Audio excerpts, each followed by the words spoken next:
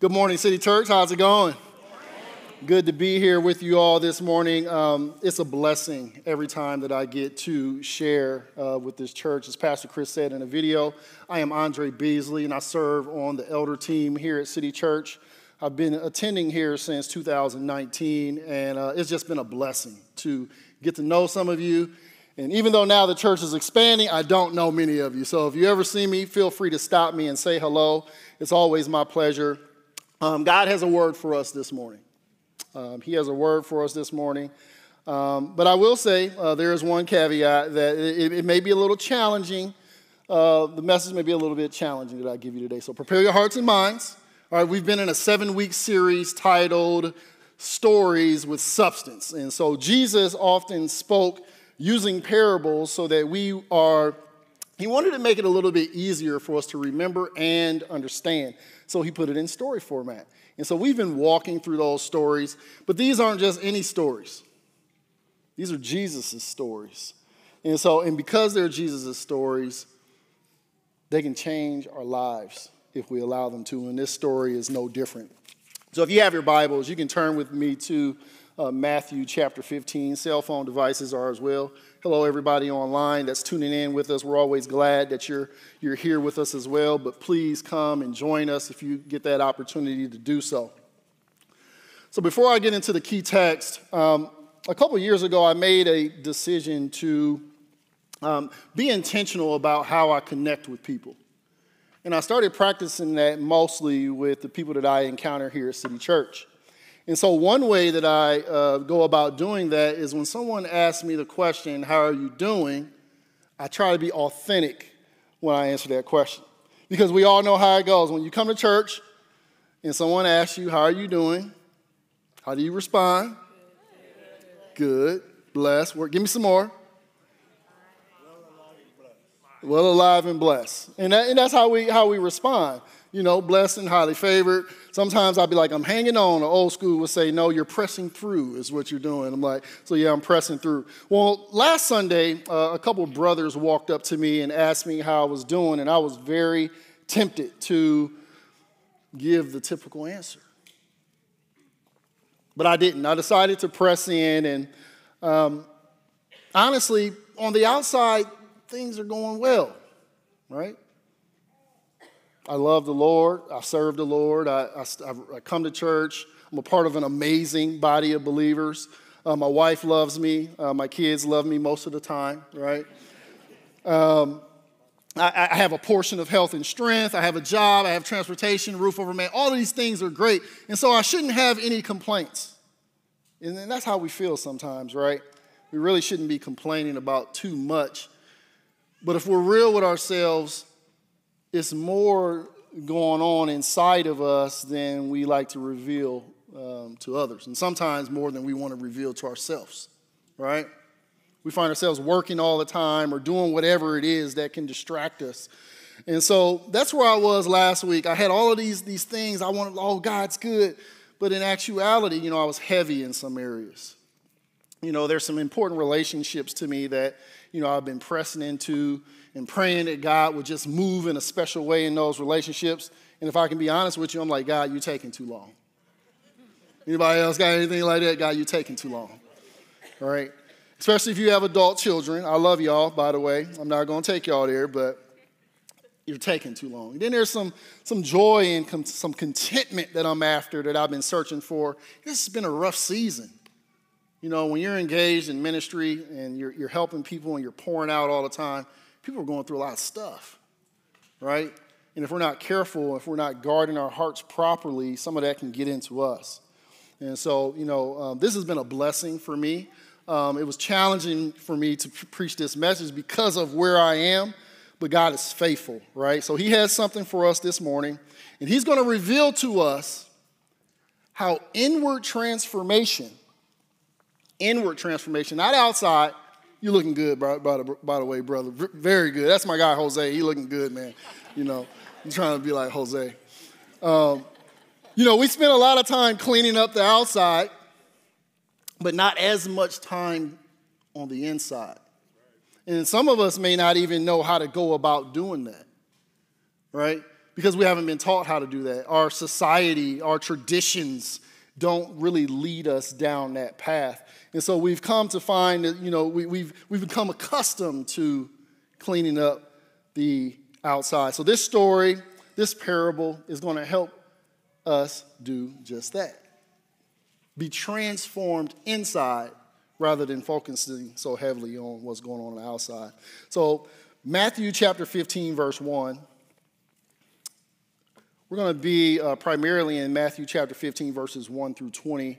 But I'm going to just go through 1 through 9 right now.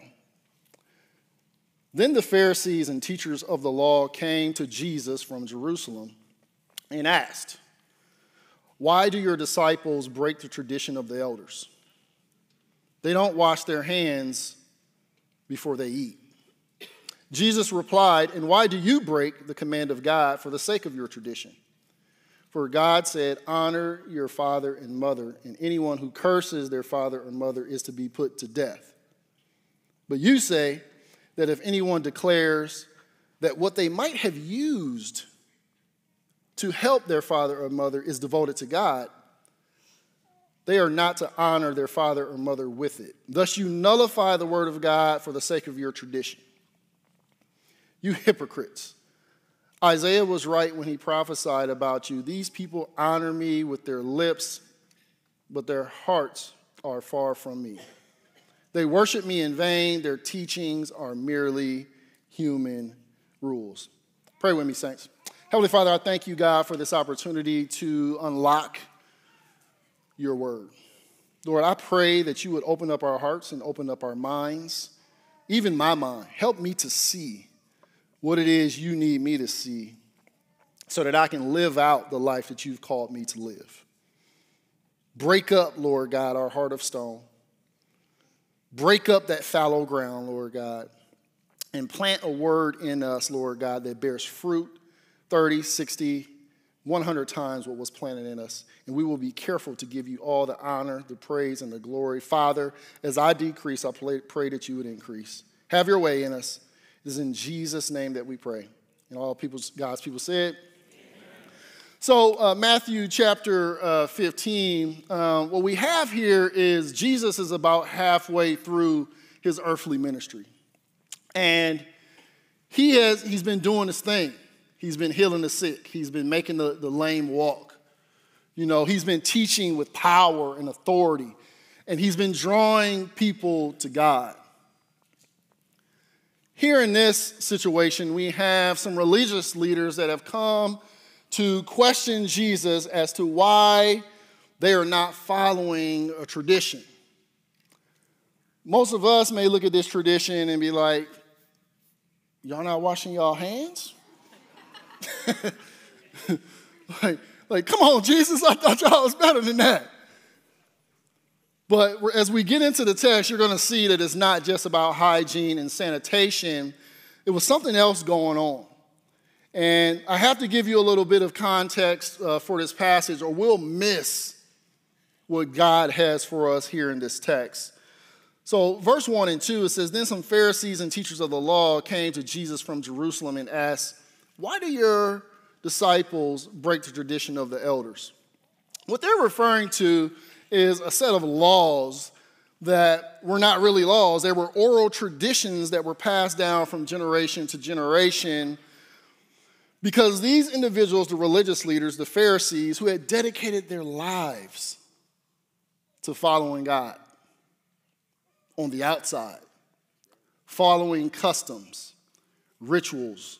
They went to church every Saturday, Friday, Saturday, right? They were there at the synagogue. They followed these rules, right? But then they ended up creating thousands of other rules, and then they encouraged the community around them or told them that they were going to follow these rules as well, and we call this the oral tradition. Why? You may be wondering why all the rules, Andre? Why? Well, the people of God were a chosen people. You might have heard this before. The Israelites were a chosen people, right? A holy generation, a holy priesthood. Thank God we're all part of that too, right? We're all part of that now because of Jesus, right? But they were called, and because they were called, there was this covenant that was put in place. For those of you who don't know this, a covenant is an agreement. Where my husbands and wives at? Husband and wives. You're in a covenant with your wife. We don't use that word covenant too often, but for those of you who are in that specific covenant, there's some rules and some guidelines, right? Some of them are unexpected. You don't realize you're in this agreement until you actually get married. But the people of God were very familiar with the covenant, and so they created some extra rules to keep people on a straight line. We have traditions in our world too. Some of them are not created by religious leaders. Some of them are created by our politicians, our media personalities, right? Social media. Many of them are created by our professors in our schools. But they're focused on the outside. They're focused on the outside. God is the only one who can really impact this. We can try, but we get tired. So let's look at Matthew chapter 15, verse 3. Let's get it down further into the story. Jesus replied, "Why do you break the command of God for the sake of your tradition? For God said, honor your father and mother." And anyone who curses their father or mother is to be put to death. To death? Did they say to death? Does your Bible say that, my brother? We don't follow that right now. You know, I look back to my childhood, and if we was following this, I wouldn't be here. And by the laughs that I hear, many of you wouldn't be here either. Some of you probably thought you were about to die. But that's strange. It's strange to our ears to hear capital punishment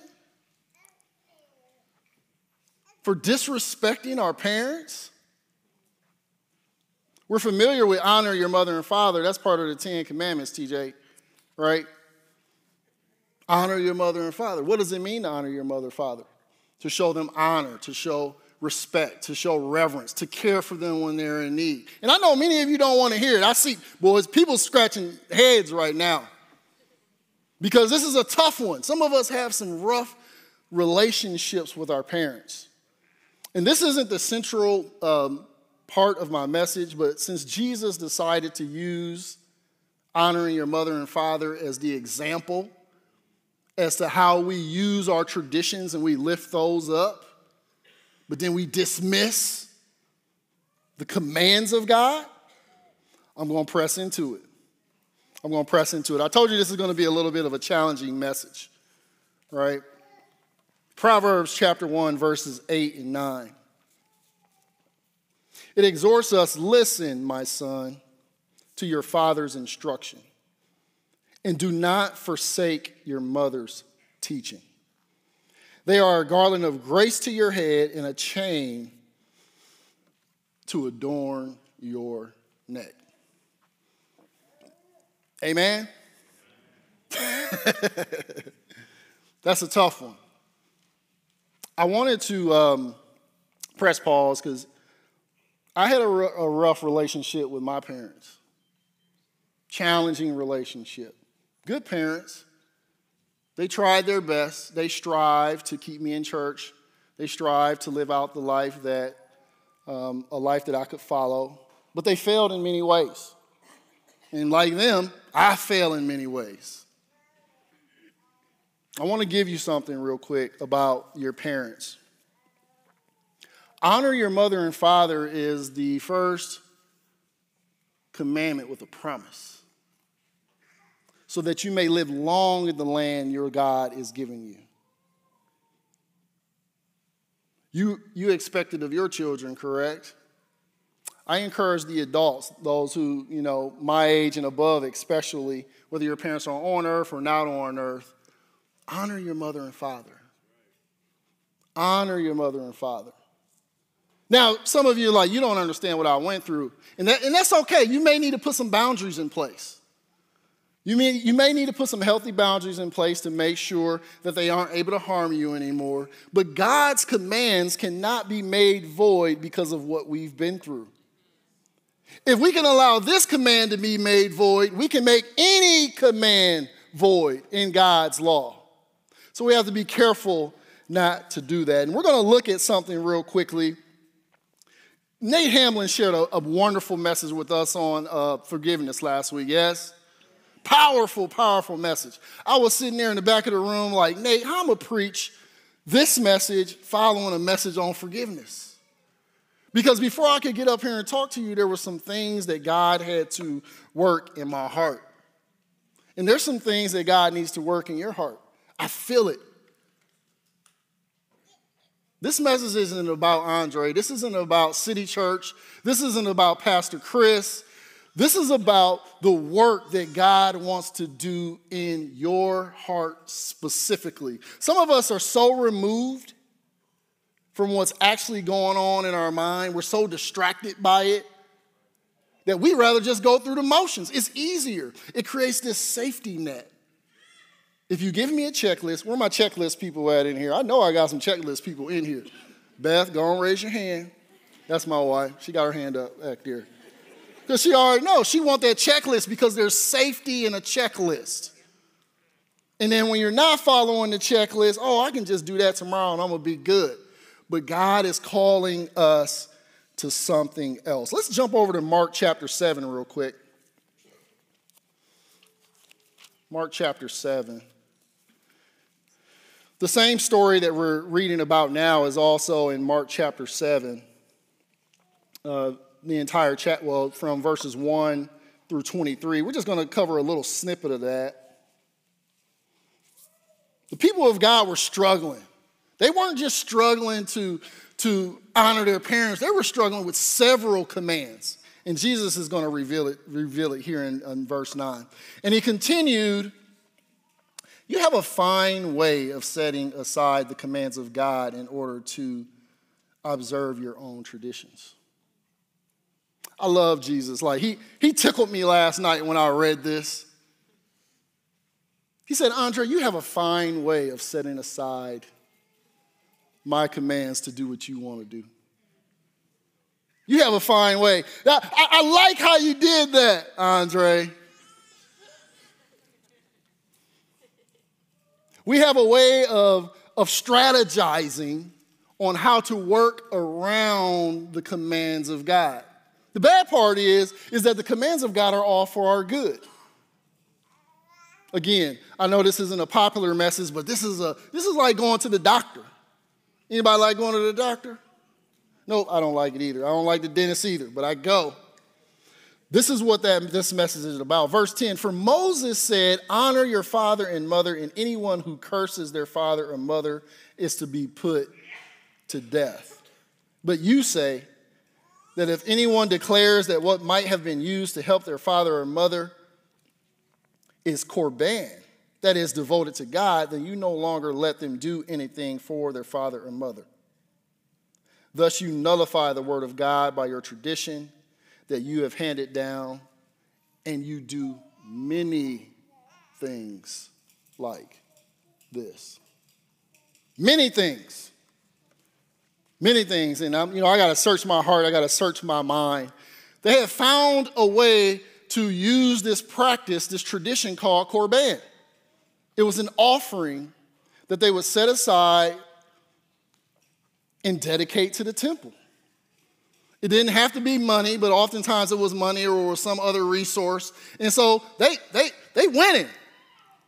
Not only do I get to not support my parents, I get to look holy while I'm doing it.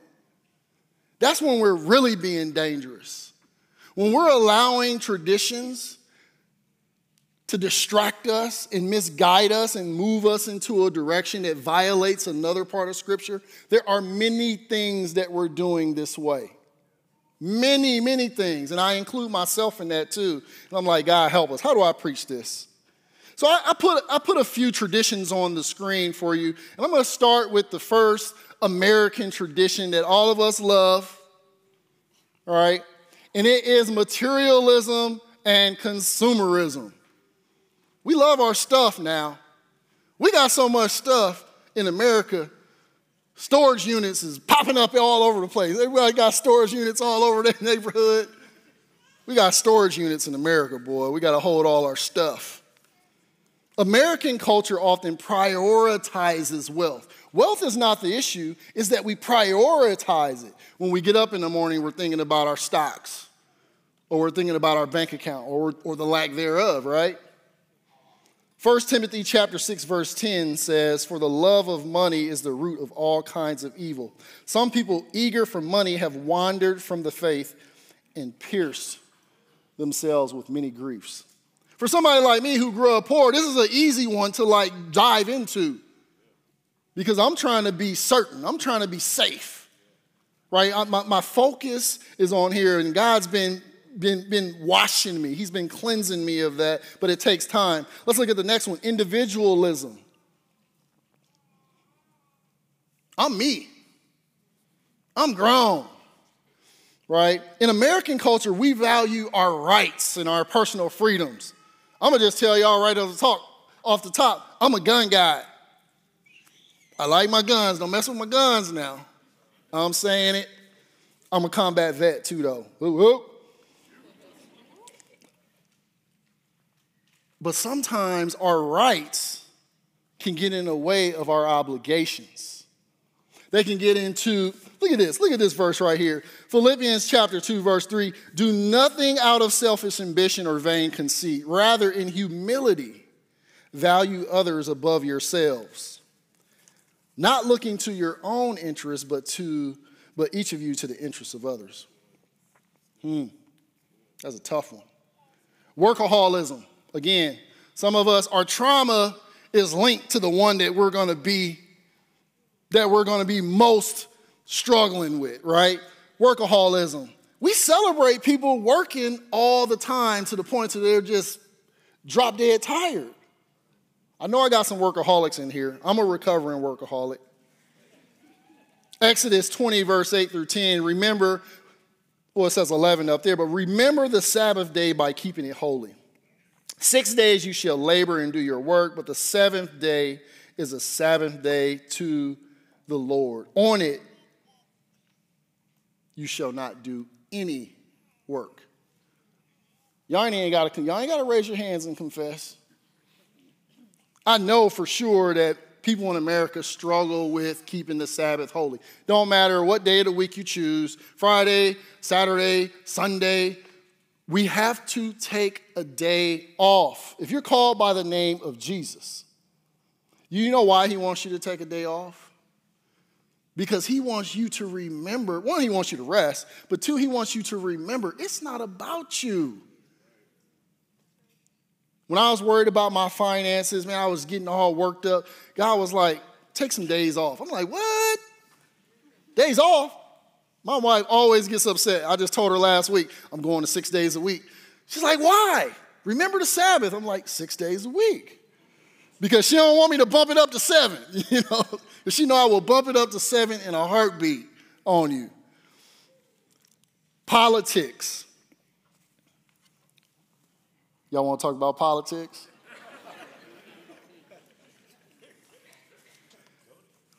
I ain't going to do it because I'm on social media.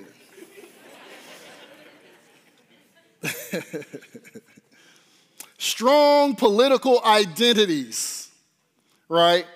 If you have a strong political identity or an affiliation, that can lead you astray, right? Look at what Scripture says. But our citizenship is where?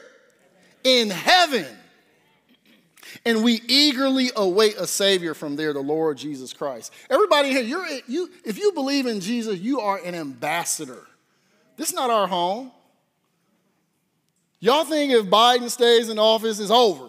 And some of y'all think if Trump takes office again, everything's over. No, it's not. It's not.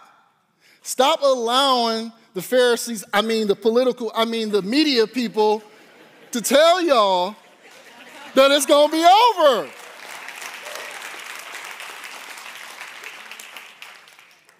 No, it's not. Trust me.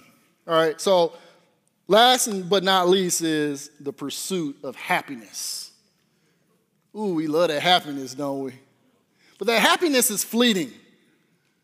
It was one thing that made me happy when I was a young person. And then I got older, and then something else made me happy. It's all these different things, right? The American ideal is that we should be able to pursue personal happiness and self-gratification. Whatever makes me happy, I should be able to do it, right? That sounds right, but it's not. Look at Matthew chapter 6, verse 33. But seek first the kingdom, his kingdom and his righteousness, and all these things will be given to you as well. That's a promise. Do I got any witnesses in here that that's a promise? When you make that shift in your mind from focusing on traditions, right, and you start focusing on him and his righteousness, like stuff just starts to fall in your lap. Man, test him in this. Not me. Test the Lord in this. So before we shift into the final stages of this talk, I want to address something with you, City Church. All of us are impacted by traditions. Black, white, everything in between, everything outside of. We're all impacted by traditions. We are a multi-ethnic, multi-generational, multi-economic church. Very diverse. My time here has been marked mostly by I'm beefing with the young folks. Because I was raised by old folks, so how my mind works don't work like a 25-year-old mind. It just doesn't. My son, he's back there in the back. Love to embarrass my kids when I'm up here. He's about to be 16, and I got him a cell phone when he was 14-ish. Y'all like, man, you old school. Yeah, my son ain't no cell phone. And so I allowed my son to have a lot of freedom with his cell phone initially, because I wanted to see what was going to happen. Bad mistake. Bad mistake. Sorry, son. He walking around there almost decrepit, like literally. He ain't eating. He ain't drinking no water. A wind just going to come by and blow him away, and he just going to be gone. I was like, but we got to do something about this. Like, our son just about to get blown away in the wind. So I took his phone and I started putting some parameters around, like, okay, you can have it from this time to this time. And guess what? He started coming back to life. He started eating. He started putting lotion on. He started spending time with his siblings. I'm like, oh, we great. This thing right here is sucking the life out of some of us. And not only is it sucking life out of us, guess what it's doing?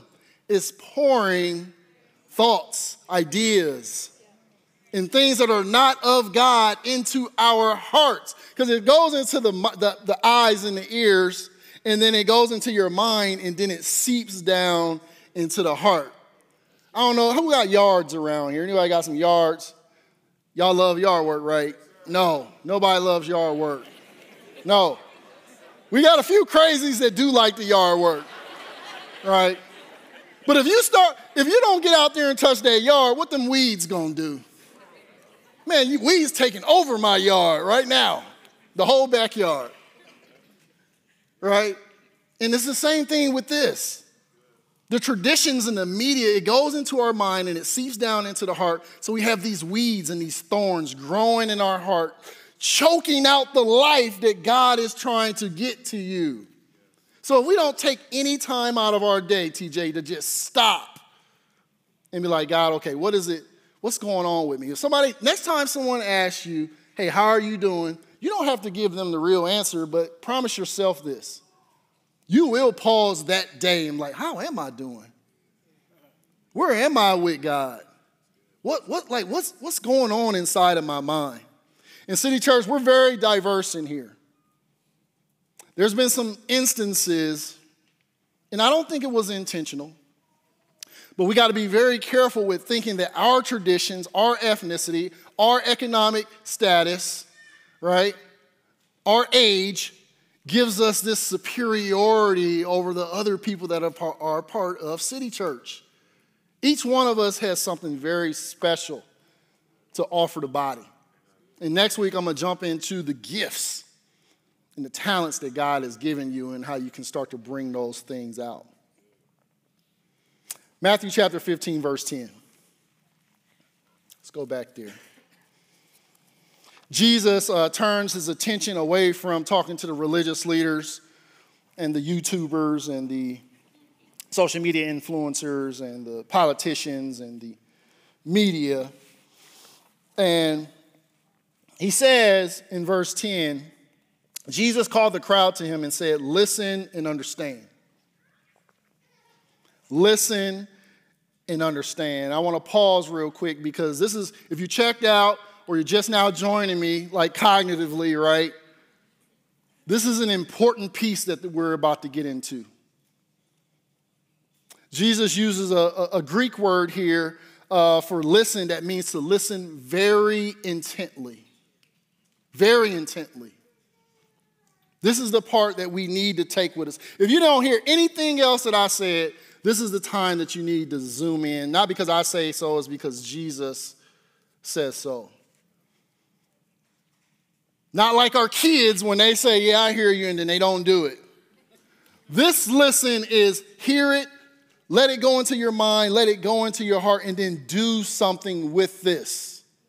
And some of the things that I'm going to tell you, you're not going to get it today. It's going to happen tomorrow, or it's going to happen next week when you're in that situation with a loved one, or when you're worried about finances and how you're going to pay the bills, or when you're about to make a decision that can change your life. This is when this truth is going to bubble up to the surface. And then he says, understand. He wants our minds to search for different ways that this can apply.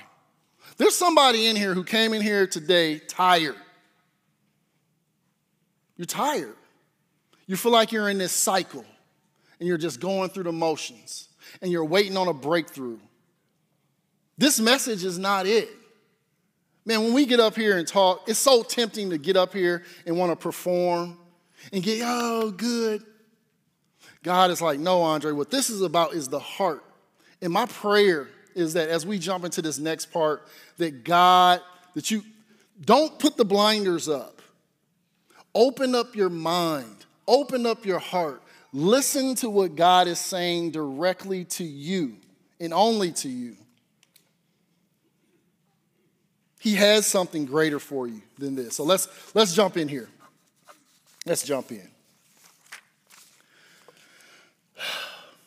What goes into someone's mouth does not defile them, but what comes out of their mouth, that is what defiles them. That word defile means to be contaminated, polluted.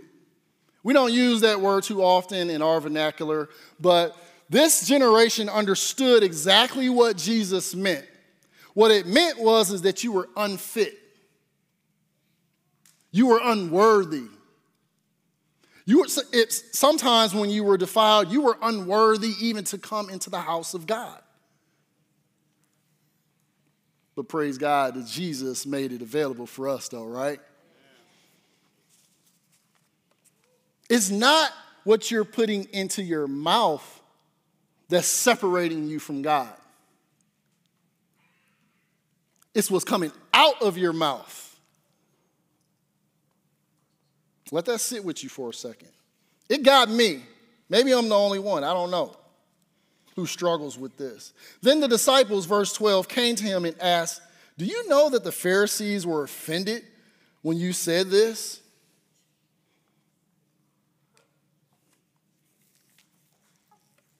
Jesus was offensive sometimes.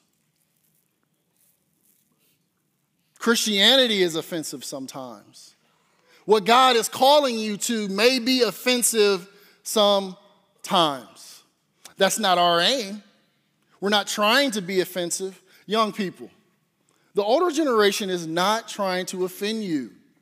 We were raised differently than you were. We were raised by a separate set of principles than you were. But guess where we can meet at? Right here.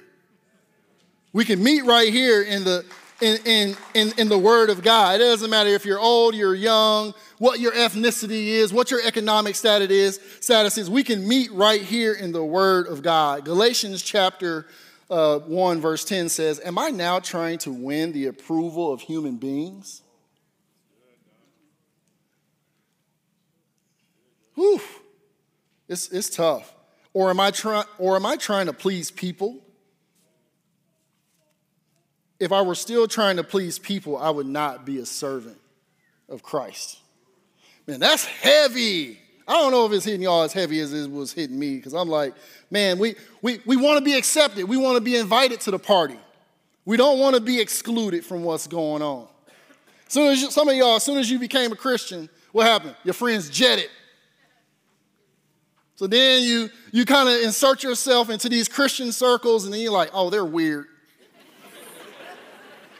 And so then you find yourself in this kind of zone. It's like, I don't know what to do. And then we kind of just relegate ourselves to okay, I'm just going to go to church then. I'm going to read my Bible. Oh, sign me up, I'll serve.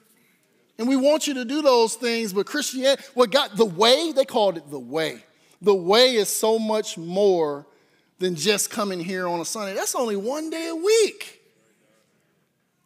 I love what Jordan and them do on the stage, and Crystal and this team. I love it.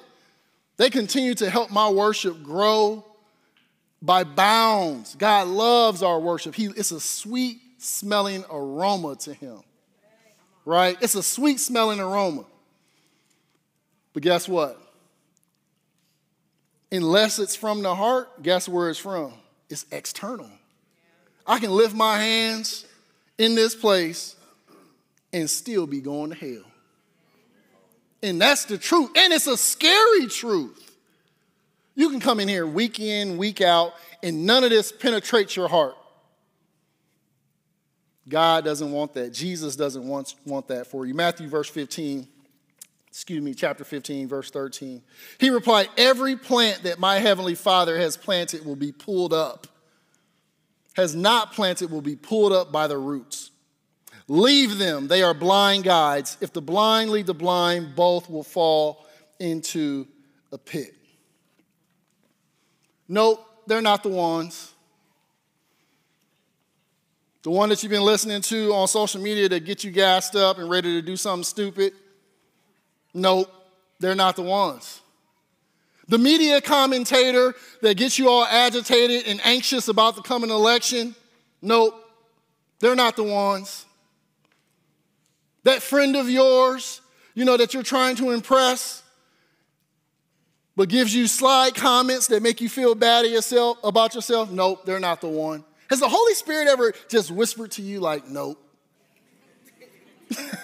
That's him. That's his voice. He uses words like nope. I'm telling you, Holy Spirit talked directly to you. Not every leader or influencer. So when I say leader, I'm talking about influence.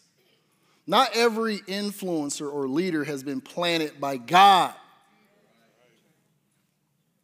You'll be able to tell by watching them. I love what Paul said. He said, whatever you have learned or whatever you have learned or received from me, go do that thing. And me as an elder, man, that's a tall order for me. Because I need to be able to stand up here and say, Danny, how you see me live my life, I want you to go ahead and live your life that way. And that's challenging if my life doesn't look like what it says it should look like in Scripture. But it's something very careful. It's easy to spot them out because usually when you have a leader that hasn't been planted by God, ask this question. This is the first test. Where is the source of their strength? Listen. Because if the source of their strength is them and their talents, their abilities, and not from God, that's the first sign, right? The next one, how are they living their lives? None of us are perfect. All of you are leaders in this church. Every church across the world, we all still need work. I know you keep hearing about a lot of, pastors that have sin in their lives. There is not one person on this earth who does not. I want to clear this up. That's Pastor Chris too. I don't know if he's still here or not. He don't tell me about it, but every person on this earth has sin that God still needs to work on. So I want you to be clear on that. All right, they're not Jesus. Now, we are held to a higher standard. All right. Not every leader has been planted by God to lead you. Verse 15. Peter said, explain the parable to us. Don't you love Peter? He always says those things that we're all thinking anyway. Are you still so dull? Some people be like, man, Jesus is disrespectful. And that's why, I try not to gas this because I'm more like that Jesus. Anybody more like that Jesus who talks like this? And I tell my wife, Jesus did it, but I'm not Jesus. Are you still so dull? Verse 16, Jesus asked, don't you see that whatever enters the mouth goes into the stomach and then out of the body? Ew. Jesus is getting graphic. But the things that come out of the person's mouth come from where?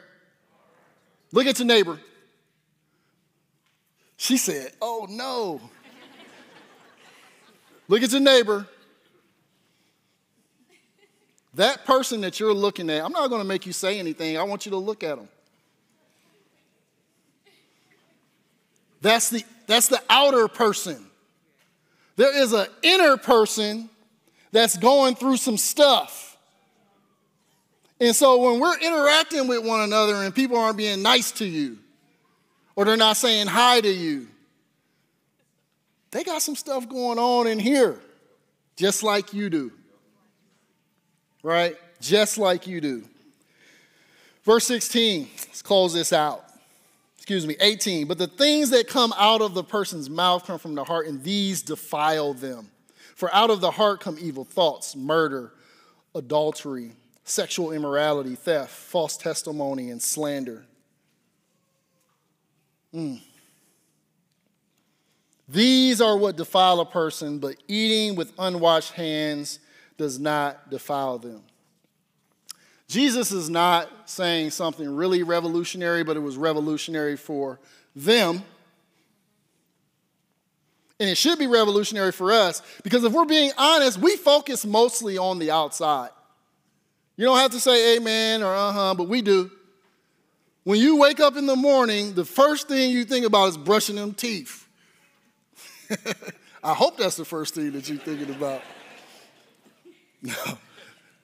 And then we're looking in that mirror to make sure that we're put together. Some of us are focusing on kids, and that's good. But we got all of these different concerns, right? But Jesus is asking you a question today. Are you focused on the heart? Because that's what he's most concerned with. He is most concerned with your heart today. So what do we do? Because I feel like we're trapped. The more that I try to be good, the more that I find that I stumble. The more that I try to clean up the outside, the more that I was like, man, I got a long way to go. And some of us have given up. My aunt called me a while ago. I was on a treadmill, so I was feeling good about myself. I hadn't been connected to my family in a while, and she gave me a call, and she said, Andre, how are you doing? I was like, I'm on a treadmill. He laughing because he already know. I felt good because I was doing something to move me closer to a goal. But she said something that sticks with me to this day. Thank you, Auntie. She said, Andre, whatever you do, don't give up.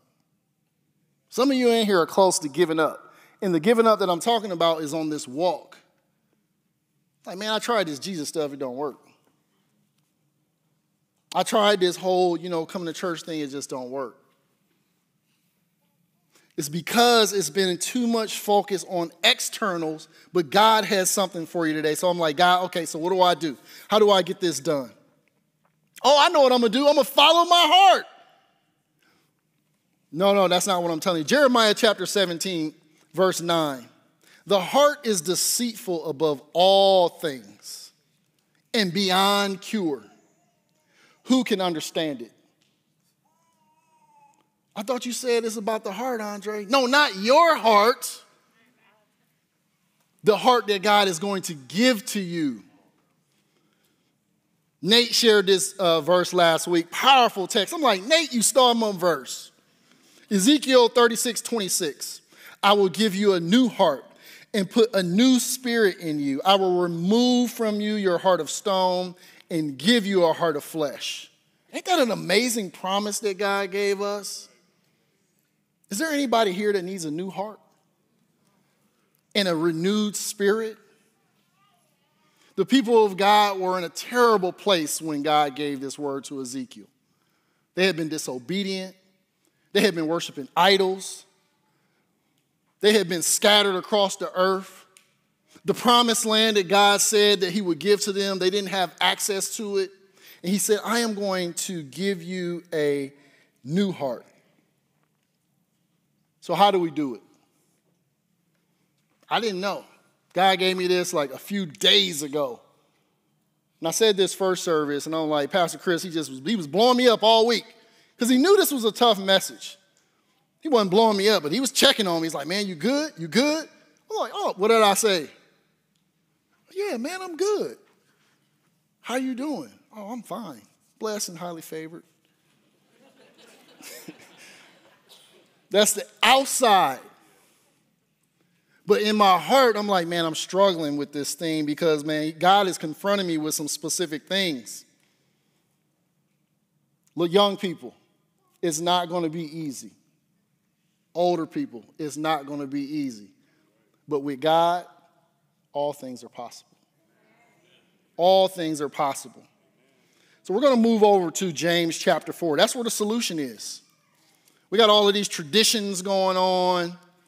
We got traditions. We got social media. We got leaders telling us that it's the end of the world. Jesus stuff don't work. What is the solution? God gave me this, and I'm telling you, again, listen and understand. If you checked out again on me, listen and understand. This is so important. James chapter 4, verse 7. It's a word. This starts off with a word. I know you don't like that word because we're individuals. We're leaders. We lead the way. So that very first word of this, it messes with us. Submit yourselves to God. That's his word right now. Don't need an amen. Don't need a hallelujah. This is a word directly from God in Scripture, but also downloaded. I don't know who this is for, but somebody's been wrestling with this thing. You've been wrestling with some behaviors that you're trying to get rid of. You've been wrestling with some addiction. You've been wrestling with some sin. You've been wrestling with some strongholds in your mind. There's people in here who's been anxious, having almost anxiety attacks about like what the future holds. How are you going to pay for this? How are you going to care for your kids? Am I going to be good enough? The word that God gave City Church on this morning is to submit yourselves to God, and he will come near to you. Is there anybody else that needs God to come near? Hey, man, I'm telling you, just think about it. Like, do you believe? I need God right now, right here on this stage. Like, I need you to come near, God. I need you to come near in my relationships. I need you to come near in my finances. I need you to come near in my emotional state. I need you to come near in all of these different ways, God. And he says, wash your hands. There it is again. But he's not talking about dawn or joy. He's talking about our hearts, our mouths, our actions. But God, I don't know how to do it. I've already been trying to do it. That's the thing. He didn't tell you. Does it say try? Does it? Does anybody see try? Look at James. Put James chapter 4, verse 7 through 10 up there again. Anybody say try? You say come to church.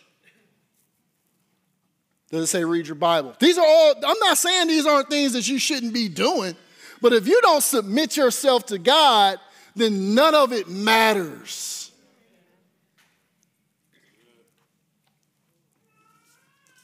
My husband's getting on my nerves. He always trying to tell me what to do. Submit yourself to God. Husbands, man, she nagging me, man. She had me sleeping on the couch last night. Submit yourself to God. I have this addiction that I've been dealing with. I've battled through it, but it keeps cropping back up. Submit yourselves to God and purify your hearts, you double-minded. Grieve, mourn, and wail. Change your laughter to mourning and your joy to gloom. Humble yourselves before the Lord, and he will lift you up. The worship team is going to make their way back up here to finish up our time together with a time of reflection. Okay? Prayer team, allow the Spirit to move you before you come up. But this space is open. This space is open. And it's not really about the space, remember, because that's external. Some of you, you can sit right there in your seat. You don't have to get up. But some of you have been needing to come up front. God has called you up front, and you have not responded. And so your submit yourselves to God is to get up out of your seat and to come up. For others, it's just a heart posture. God is saying, this is where I wanted you. I wanted you sitting right here in this spot so that you could hear, so that you can reflect, so that you can receive. There's one thing I want you to take away from you, take away today, is that surrender is the solution. Surrender is the solution to our problems. We don't like surrender because God put something in us that we just don't, we're eternal beings. He made us kings and queens on this earth to reign and have dominion. And no, we're not really supposed to be coming down under unless it's him, unless it's his people, right? God wants us to surrender. He needs us to come down off the throne of our lives. You didn't know you had a throne. Danny, we got a throne. I got a nice one. My throne is nice, Danny. And I don't want to come down off that throne. I want to stay in charge. I want to be safe. I want to lead my family the way that I want to lead my family. And this is a daily thing. You can come up here today, you can give your life to Christ, you can say, all right, God, I'm about to do it right now, and you can walk out of here and just forget it. This is a moment to moment. This is a day to day. Okay, God, I'm just opening myself up to you today. So surrender for some of you may look like, you know what, all right, today is the day. Don't do it because of me. Don't do it because this was a message. Oh, this touched my heart. I think I'm going to give my life to Jesus. Do it because God is calling you. Do it. If you acknowledge that you're a sinner, and you know in your heart and believe in your heart that he was the Son of God and that he came to earth to die for your sins and that he was raised from the dead, then salvation is available to you today. Whether you come or you do it right there in your seat, it's available to you today. It's not after you've checked all of these boxes. It's available for you today. And if you may make that decision during this time, make sure you connect with one of our prayer team members before you leave. Or you fill out the connection card that's in the seat in front of you. Surrender may also mean for others that, you know what, I'm just going to sit here and examine myself and allow the Lord's word and allow his spirit to show me what's wrong. As a matter of fact, let's pause for a second. Keep the music going. Yeah, I hear you, baby. That's what God wants for us. He wants us to cry out. He wants us to cry out, Lord, we need you. Lord, we need you in this place. Lord God, examine our hearts. Examine our minds. Lord God, show us where we've allowed tradition and cleaning up the outside, Lord God, to take the place of you. To take the place of being in intimate fellowship and communion with you, God. Lord God, there's pain here in this place. Where there's bitterness here, Lord God, in this place. Lord God, there's unforgiveness, Lord God. There's trauma in this place, Lord God. There's sickness in this place, Heavenly Father. There's anxiety in this place. There's depression in this place, God. We bring it all to you. We bring it all to the foot of the throne, God. And so as the worship team is singing,